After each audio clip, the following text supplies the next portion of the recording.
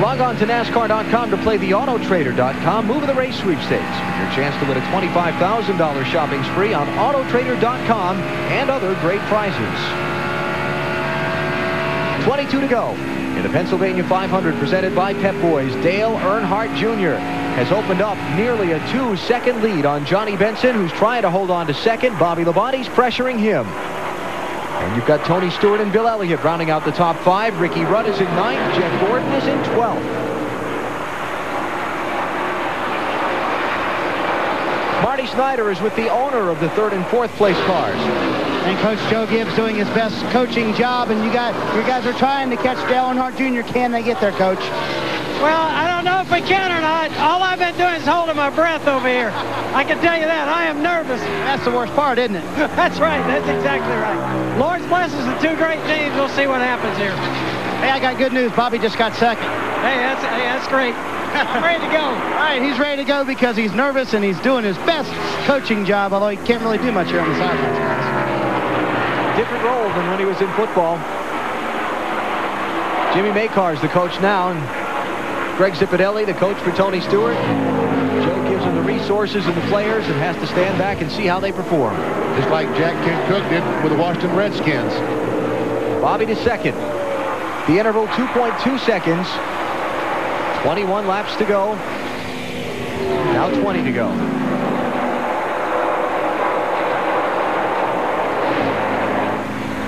I know some of these cars are going to make it on fuel. My guess is some of them are not. You're not, so I'm not worried. I'm not sure who that's going to be. Think about all the things we've had happen in this race in the last hour or so. We've had the man who is leading the points by virtue of the tiebreaker coming into today's race, taken out in a crash, then crashes again and finished off for the day. That's Dale Jarrett. He's going to finish 41st. We've had Jeff Gordon choose his team to take 4 tires on a pit stop when everybody else on the lead lap about just got fuel.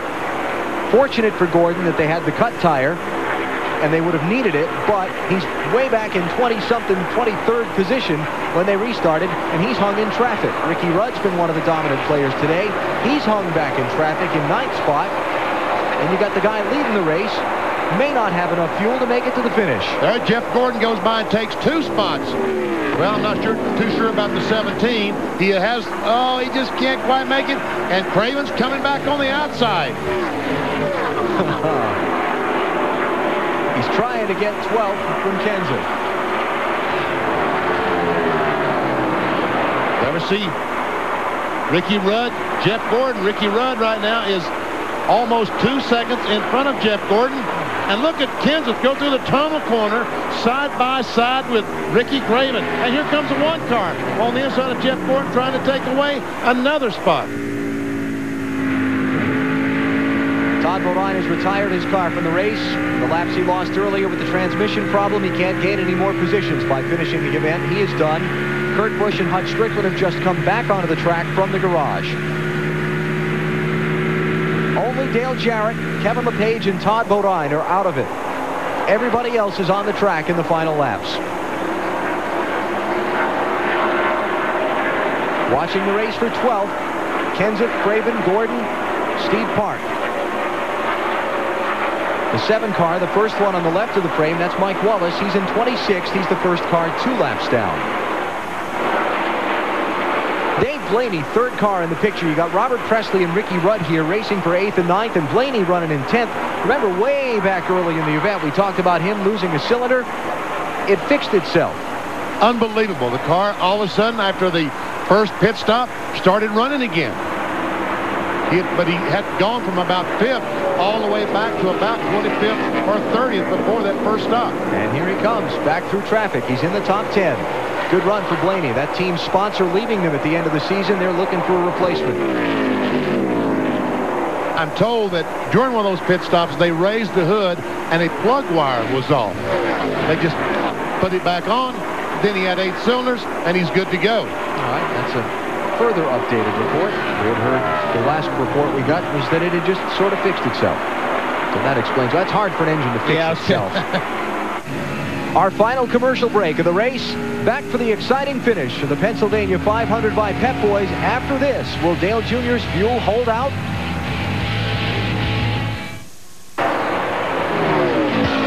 Welcome back to Pocono Raceway, where Dale Earnhardt Jr. leads with under 15 laps to go in the Pennsylvania 500, presented by Pep Boys. It wasn't that long ago, earlier this month, when Dale Earnhardt Jr. made his trip back to victory lane. It was a day and a night at Daytona that we will never forget.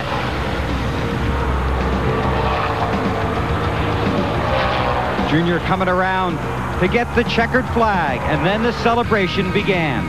Winning at the track where his father lost his life earlier this year. The big celebration in the same spot in the infield grass, met by Michael Waltrip and Gasman Chocolate Myers.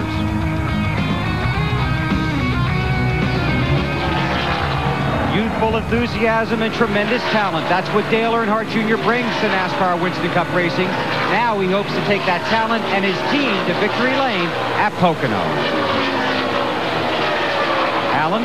If he looks in the rearview mirror, Bill, Bobby Labonte's Pontiac is looming a little bit larger. There we see Bobby Labonte 2 seconds behind Dale Earnhardt Jr. And the 93 car of Blaney gets by Ricky Rudd, takes a spot away. 9th place for Dave Blaney. What has been so amazing to me is the reversal of fortunes of Jeff Gordon and Ricky Rudd. These are the two guys that led the most laps in this race. Gordon has led 121 laps. But after getting back in traffic, he has been able to go nowhere. He must be struggling with a big aero push with that car. It's the only thing I can think of, because he was so fast, so much faster than everybody else when he was out front. But see right here, he can't even move up on the back of those cars, because I don't think his car can turn when he gets close to the 32 car. The 17 and 32 of the 17, Matt Kenseth, the 32, Ricky Craven, they have just simply driven away from Jeff Gordon. Jeff Gordon is back in 14th spot, Matt. Alan, we talked about it during the caution. Gordon has been fighting tight over this past run, and they debated about pitting to try to fix that condition, but he didn't want to give up track position. He's had such a difficult time going through traffic. He's mired back in 14th right now. He's lost 2 positions. He says, yes, indeed, he does have an aero push. He does get a worse condition. He has gained 1 position back, but he does have that aero push when he tucks up behind the car in front of him. That's 13th place for Gordon. And Blaney and Rudd going to tag team Robert Presley for 8th.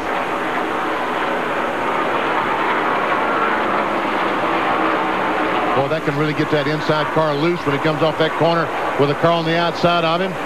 And Rudd had the pedal back off just a little bit and feathered, and looked like the 77 of Presley was going to come back, but now Rudd again assumes the position in front of Robert Presley.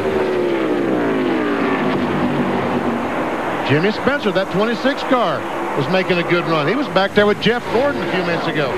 See here where Jimmy chooses to go the 77, which is surprising, really, because the inside lane is really the lane you want to be in side by side in turn 2. Presley driving in on the outside of turn 2, the tunnel corner.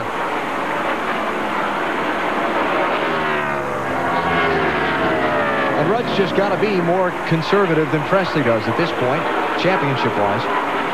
It's just got to be. Oh, Spencer comes down, almost gets on the inside of Ricky Rudd. Here you go, 3 wide.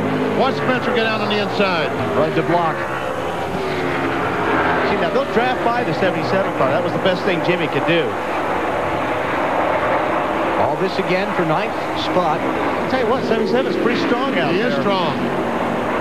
They've been coming around for that team. Oh, Jimmy gets up, going to push to 77 now.